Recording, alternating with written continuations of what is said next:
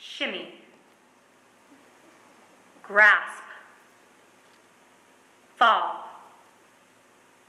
point, stomp, pose, spiral, kneel.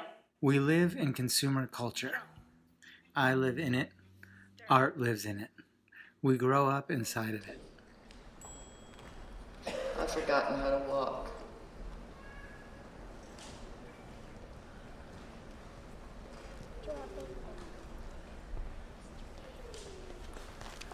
We still have grass, you know, and the rains maybe come, and the birds have come back, children are being born, and people are Too often I think we imagine going to a class or taking a course or even seeing a performance as an opportunity to get something, a new skill or phrase, a new technique, or even something to put on our resume.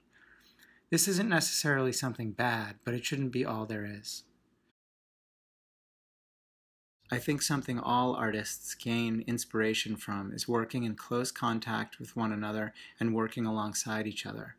Maybe not collaboratively, but to be near each other, to see a bit of each other's process, or just to remember that we are not alone inside the work.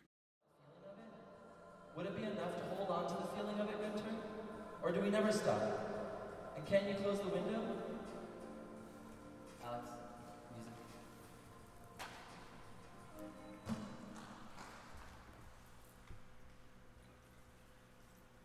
Lion's Jaw is an attempt to create a bit of that environment.